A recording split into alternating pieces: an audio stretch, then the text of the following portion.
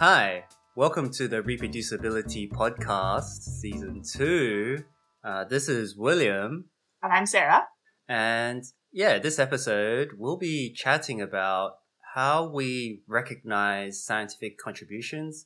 And more specifically, we'll be talking about the CRediT model. So that's the contributor roles taxonomy, and why potentially we think that model is better than our current authorship. Mm-hmm. Yeah, so, before we start, I just want to acknowledge that I'm coming to you from St. John's. This is ancestral Beothuk, and the island of Newfoundland is part of the traditional territories of the Newfoundland. And I'm coming from Chicago, and those are the traditional lands of the Potawatomi nations, and I want to just respect that and acknowledge that. So, yeah. So you wrote an article about CRediT. Will, do you want to give us a bit of a summary of what you talked about? Sure. Let's, so this might be a long summary. Let's start all the way from the top. Okay. So our current scientific output, for the most part, scientific papers. Mm-hmm. That's what all scientists aim for and produce. And so the way it works is that, usually, contributions to a paper are recognized by authorship. So you would have your author's names listed with the article, and usually the first author denotes the lead on the research project, and most disciplines, the last author is the senior author or the main supervisor of the discipline. This varies a little with the senior author thing. As an assumption that I hold, and I was told a couple of times that, like, no, that's not how it works, or like, oh, I didn't know that, that's not how it's interesting. Yeah, I don't so think even that's idiosyncratic. Yeah, I don't think that's typical APA recommendations. Okay. So I'm not sure. But anyway, part of the issues here include that we don't see who contributed which parts of the work to the paper. And there's other problems such as certain guidelines in the past that have been upheld by journals usually recommend that you have to write part of the paper, like you have to have contributed to the writing, and this leads to other issues. So and then so I wrote an article about this, pointing this out, saying, for example, that the work, because some people might only contribute the data collection or the programming to an experiment, which is super important. Like, the work wouldn't exist without it. Right, exactly. But if they don't actually write a word in the manuscript, then they might not be recognized as an author, and they might be left to the acknowledgement. So that's an issue, especially when, because of our current incentive system, the main currency for showing your worth in science are first author publications. As in, that's what most scientists are evaluated on at the moment. Hence the publish or perish structure system, where most scientists are gunning for first author publication. And you've already highlighted that this is a problem for those people who are doing very important work, such as the data collection or perhaps the conceptualization, or, ensuring the rigor of the work, maybe going in and analyzing the data after it's been collected or been tested to make sure the analyses are reproducible. That work may not be recognized with authorship. And so this is a term usually referred to as ghost authorship. So that's that. And studies have shown that it's usually the junior scientists that are doing that kind of work. So it's usually the junior scientists that are collecting the data.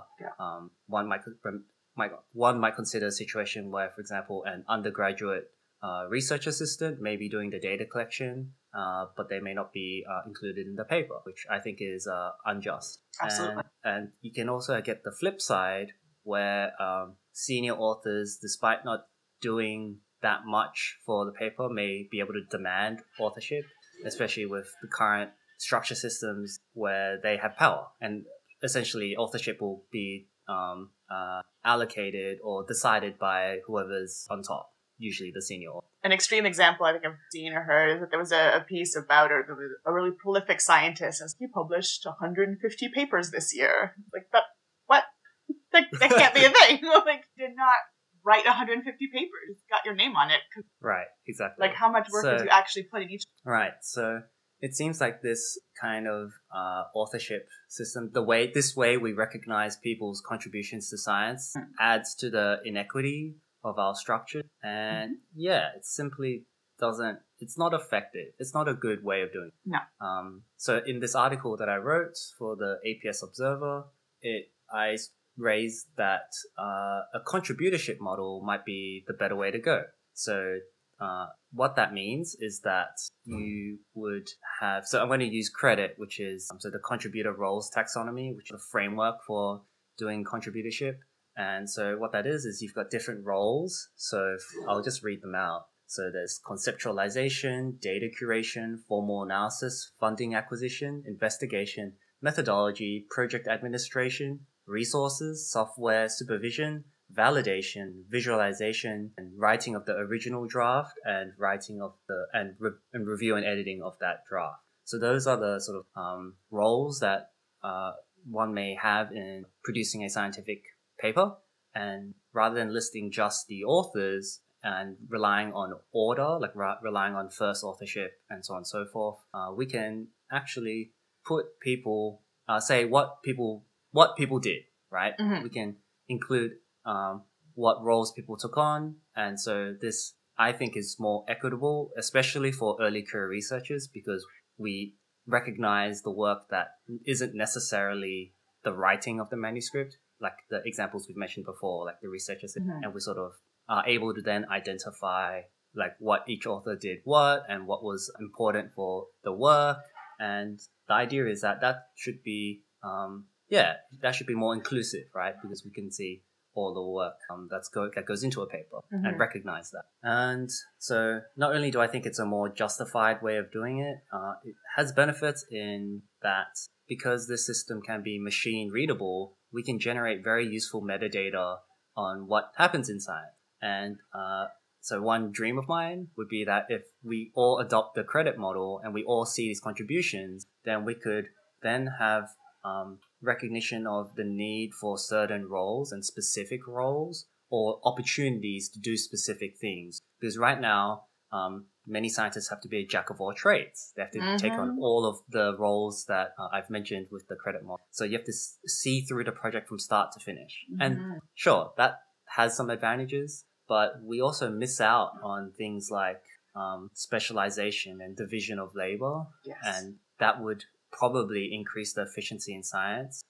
So this would make the scientific pursuit more collaborative, and this would also sort of reshape the system so that you could potentially have more jobs and roles where people do the things that they really like or are really good at. So for example, if you have a programmer, they'll be recognized for their work and they can create sort of almost a portfolio of all the things that they've programmed for, and then they could build a job, and then scientists can diversify and academia can diversify what jobs are available and build a really strong research. Yeah, that point was particularly interesting to me. I hadn't thought about it that way, like in relation to the CRediT taxonomy, but it would be so nice, I think, to be able to have a specialty, right? Like we're all supposed to be statisticians. Well, we're not. We get like a basic introduction, really, in undergrad, and then maybe one course, maybe two in grad school. I didn't do psychology specifically in grad school, so I don't know.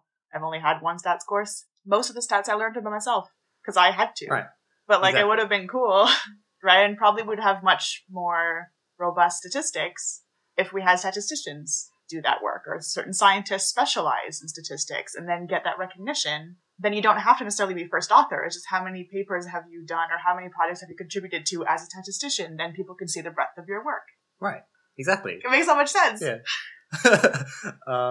Yeah. So that, I mean, I personally would love a role where I could simply do just the programming, like just the statistical analyses and just the data visualization, or for example, but you don't really see that kind of role popping up, like a professional experimental designer, right? Like someone who designs just the experimental methods. And I think it exists more in the private sector, from what I understand, like consulting, right? Like one of my friends keeps telling me, he's like, you should just go into consulting. Like you would make so much money because so many organizations like dive for quant skills, really love quant skills, especially government. And like you don't have to conceive the project. They already have their project conception. They just want you to look at the data, make the graphs, or they want you consult on the design, you know, that consultant role. But it would be, I would like to see that built other than like having to go.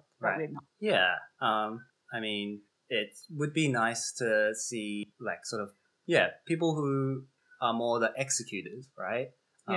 If that's their skill. And so then, it just, for me, having these kind of specialized jobs gives science two things. One is efficiency, because division of labor, so you're not spread thin across all these things. And the second thing is rigor, as you've sort of alluded to, where someone can really get expertise and really train within a domain, and then we should have more rigorous work as a result, because they're not a hodgepodge of some stats learning, some stats training, some programming skills, some like experimental design skills, some writing skills. Like all of these things are useful, and people should maybe in research training be trained in all of these things before they specialize in a domain, right? That makes sense. So I think science has a lot to gain from using this kind of model. And so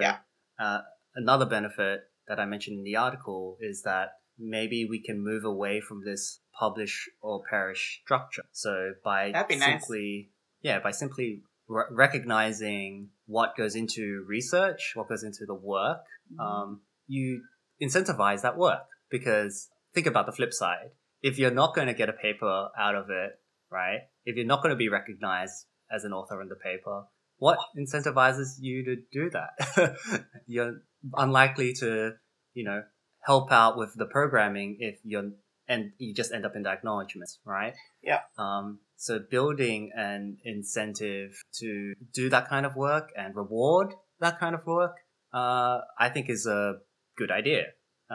And also it encourages collaborations, right? Because now you can work with this person and provide your set of skills. So then it's, as we uptake this contributorship model, I can envision these sort of authorship incentives or authorship pressures sort of weakening over time, and sort of moving away from that system seems inequitable. Yeah, I really like that as well. Does that make sense to you? Yeah, absolutely. Like I'm thinking about my projects right now. I'm first author now because I initiated the project, I conceptualized it, I'm doing most of the work. I get help with data collection, but everything else I do because it's the only way that I'm going to get credit on my CV for it.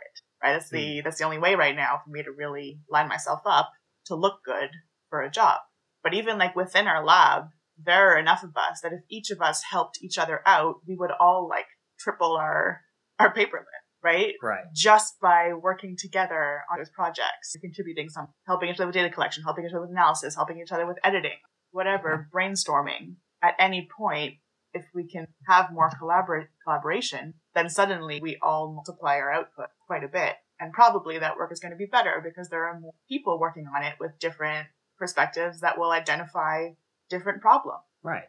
Yeah, and science should be a more, collective and collaborative pursuit. And we could then get a bit more consensus on the things that we're discussing and working on. So one of the issues is that this kind of pressure to generate a lot of first author publications is that's what all scientists are pretty much evaluated on, rather than any second author / other position.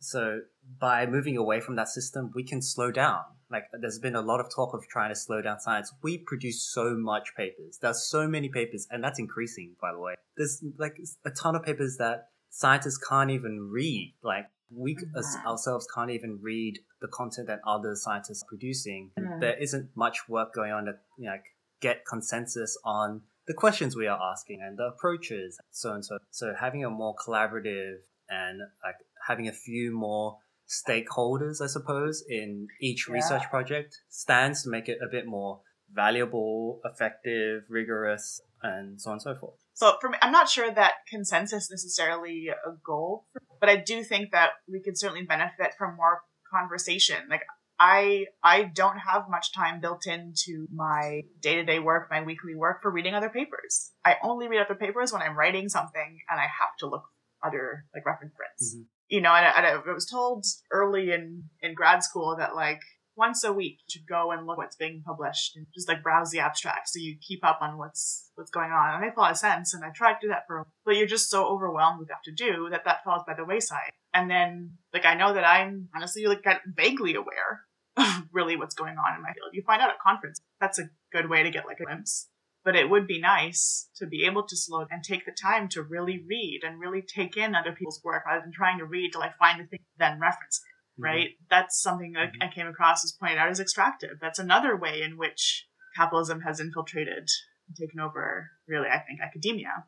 This and colonialism, right? That this extractive idea of we only mine papers for our own gain. And it's not about exchange. It's not about conversation. It's about how can I take this for myself so I can, if we were able to slow, which this credit could help with overall, then we would be able to have more conversations.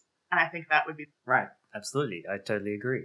And something that came to mind when you were talking about that, about how we need to start conversations and how we can't possibly consume all the content that is being produced, is that in this sort of system now where we're overwhelmed and flooded by all the research that's being produced, there's a game where people need to increase the visibility of their work, and they'll do things like go to Twitter and so on and so. And I also think that adds to the inequity of our structures, because it's going to be like people who are closer or in network with the power players in the system will get the visibility and will get the citations, and like that's not equitable when citations are also a metric that scientists are evaluated on, and it's not merit driven. So that's why I think pushing towards a credit model or contributorship may be a way where we can nudge or push towards slower science, because there'll be more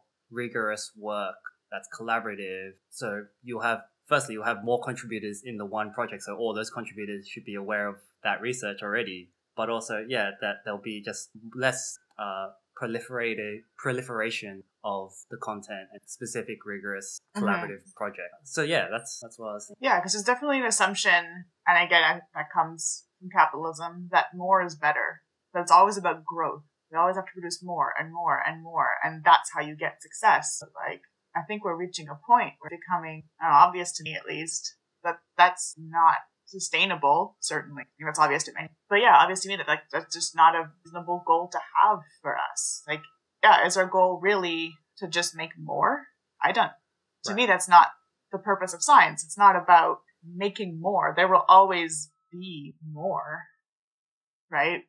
Can we take our time to do these things well, to think through what we're doing and how we're doing it? What is, or if it is we want more, what it exactly it is that we want more of? And for me, that's like scientific truths and evidence, solid evidence. So, I mean, I don't know about the idea of truth, but that's a discussion. Sure. It is a goal. Yeah, that's right. Switching tact a little, and going back to sort of this article that I wrote, I was writing it from the perspective of early career research, because currently our publishing incentives, I think, put a lot of burden and pressure on junior scientists, and it's almost unbearable.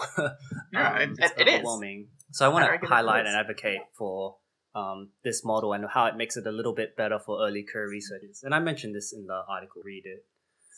The first is that we talked about this a little, in that junior scientists are the ones that will tend to lose out with current power dynamics in our structures. So even if they think they're deserving of authorship, it would be tricky for them to bring that up with a scientist or their supervisor and say, hey, I think I deserve recognition. And if that may generate conflict, and those conflicts are going to be decided along power differential. And even if you get what you want from the results of the conflict or the resolution, you might start to get long-term effects where you're the difficult student who's always trying to get credit for their work, so on and so forth. So it's definitely not an easy situation. I think the credit model handles those issues better because, one, these roles are explicitly defined and you can have this discussion as to what is required for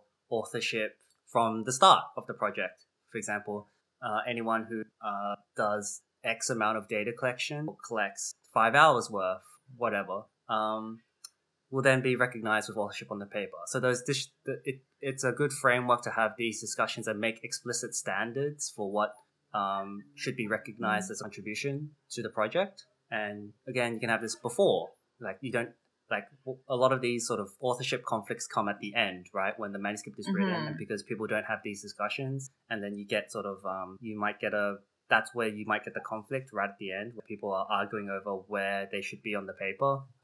So yeah, I think that system helps out early career researchers because it makes transparent what the expectations are for the work. Yeah, it provides a good framework for the discussion and to get agreement between you and the senior supervisor. Does that sound good to you? Yeah, and I came across, I used to think of a system for designing authorship. I think it was in a video by the Clear Lab, which I talk about a lot. I think they're awesome. They're a feminist anti-colonial lab here at Memorial University that do plastic. And they were talking about the way that they decide author lists. And if I remember correctly, they start with a brainstorm of every who contributed to that work, which includes things like the fish and the land. And then they whittle it down and then they figure out the order. Like, as far as I know, I don't think fish have made the author list. Maybe they're in the acknowledgements. Yeah, absolutely. But that's an important part of it, right? So they're recognizing that, these beings gave up their lives for us to do our work, and that is worth recognizing. And so even just that concept of thinking about everything. And along those lines, I think as much as I do like the credit taxonomy, and I have used it, and I do see the benefits, of course, I always also want to ask what's missing. What kind of roles, what kind of work is missing from this? And the most obvious to me is things like care and emotional. We all know from experience, doing science is emotional, right? Like, you're going to come across failures, you're going to come across barriers, hard times, things not working, trouble with, paperwork or what have you, people not showing up, participants dropping out.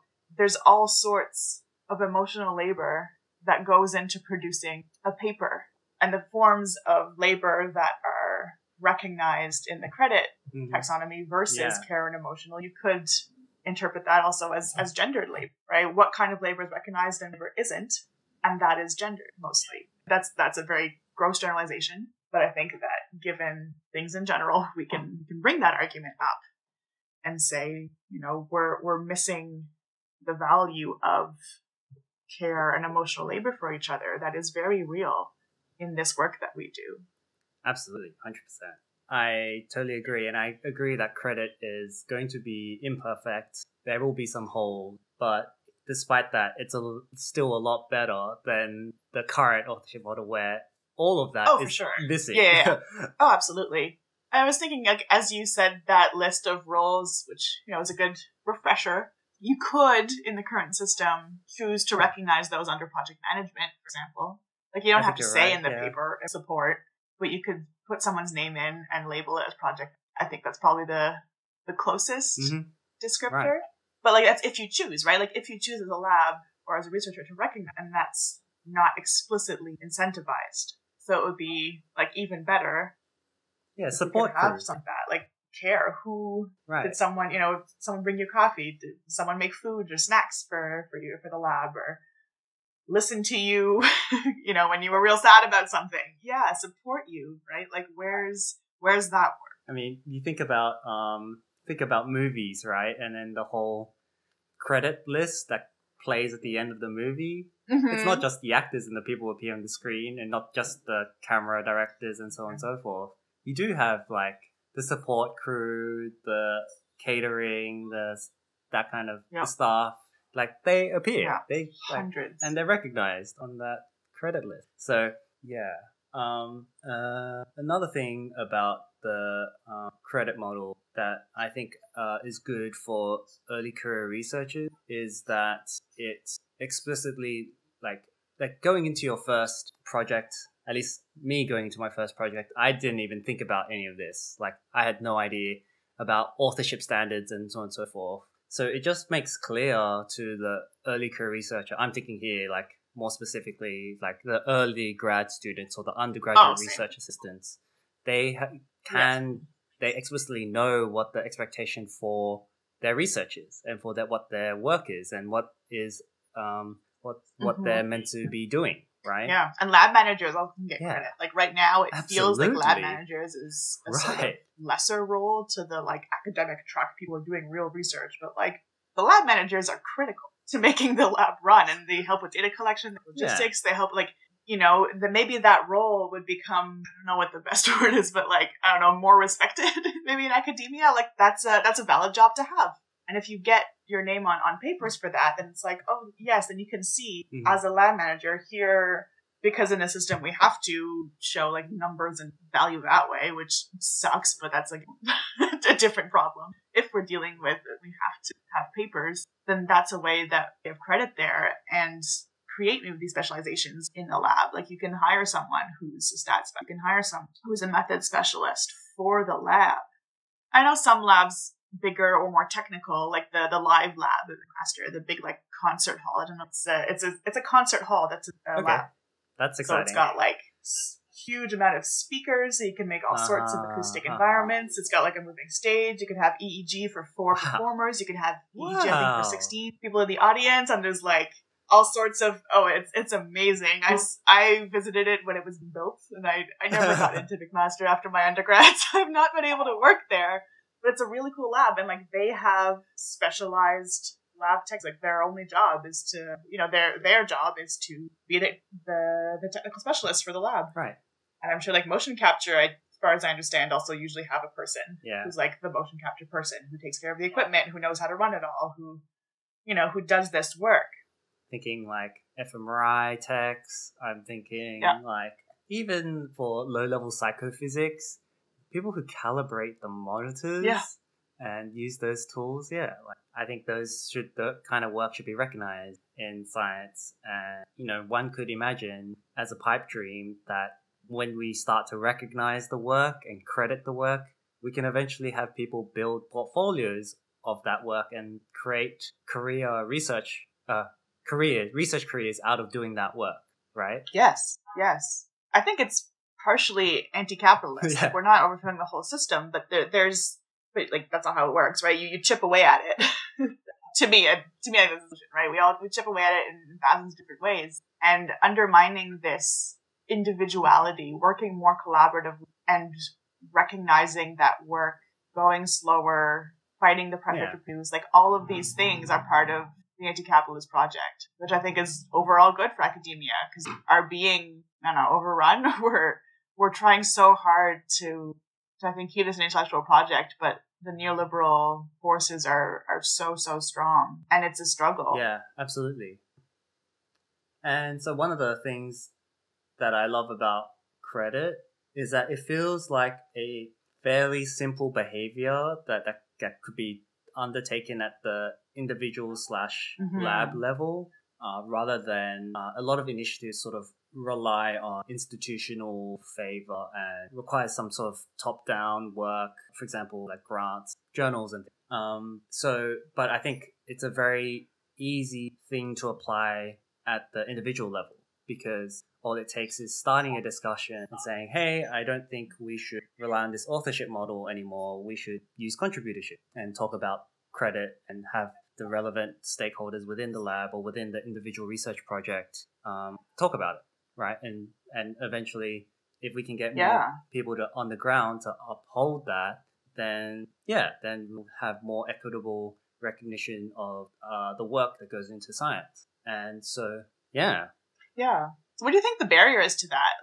Like you said in your article, it's thousands of journals have now adopted this. So it feels like it's being uptaken. So Like, is it really? And if not, what do you think the barrier is, and how do we make that change more prevalent? Right. So, not all journals provide a model or even like a typesetting for it.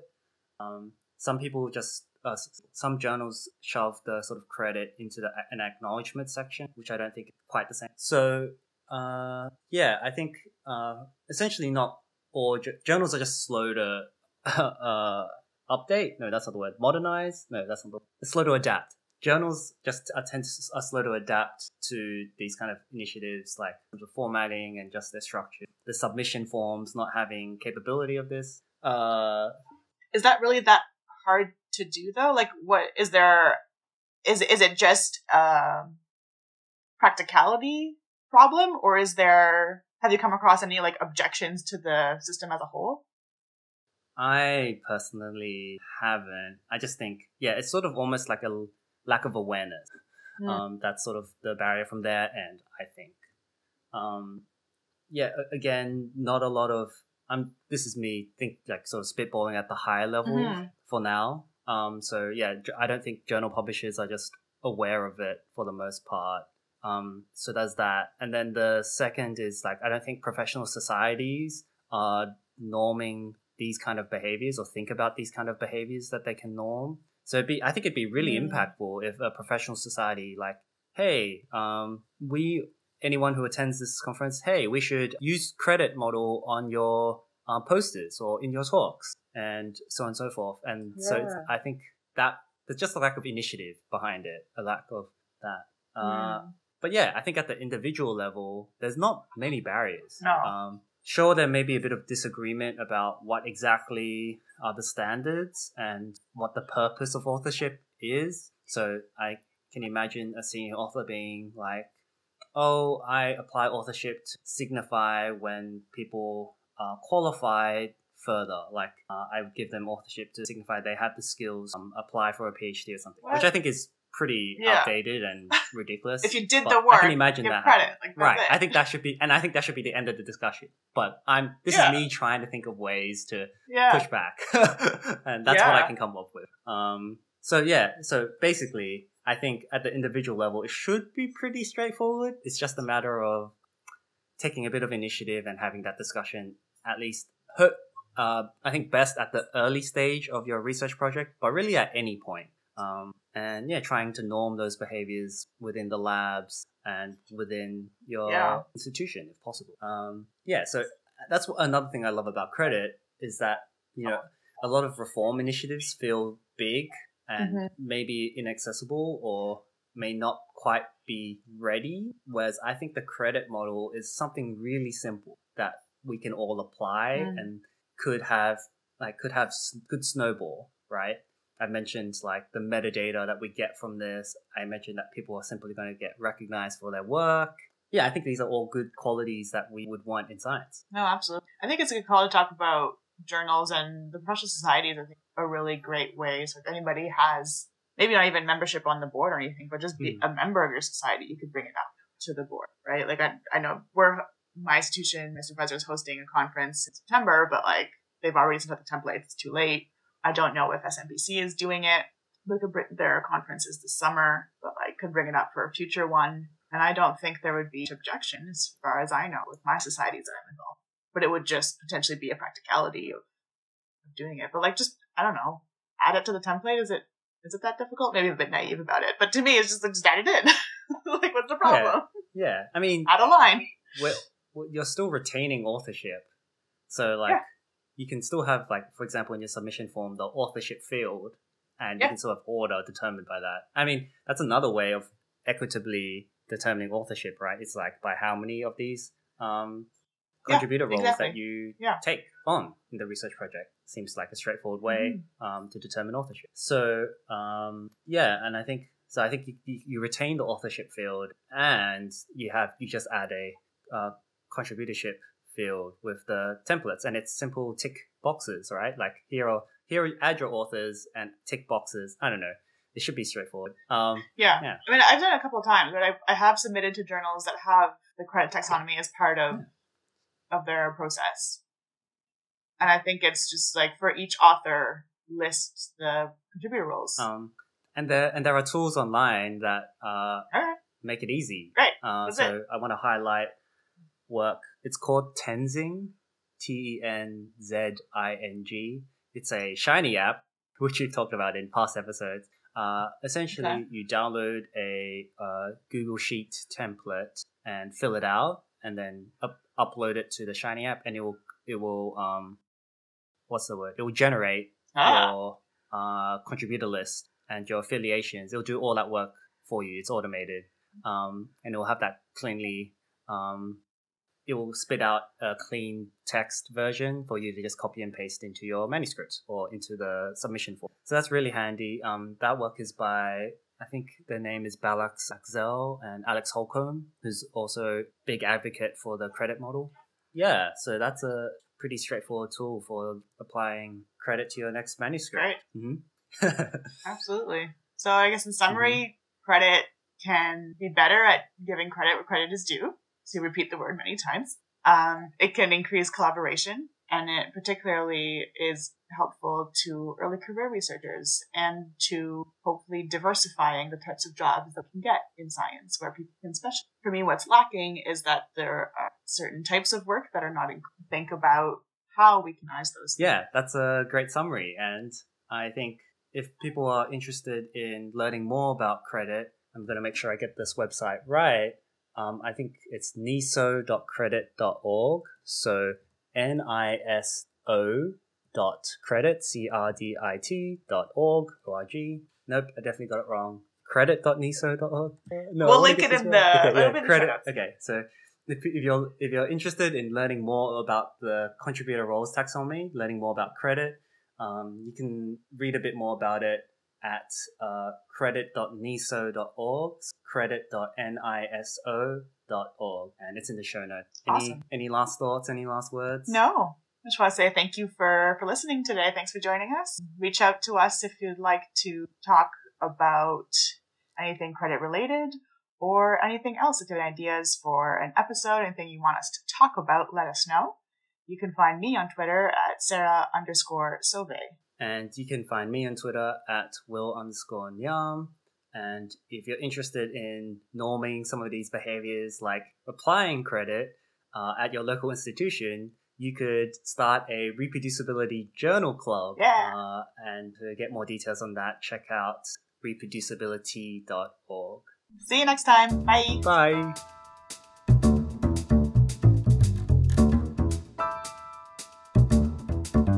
You listen to Reproducibility Season 2, Episode 8, Credit.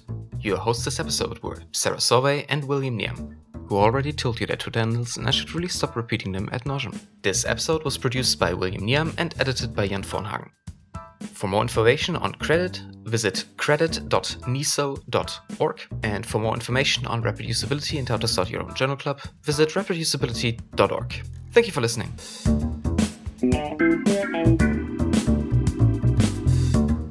Yeah.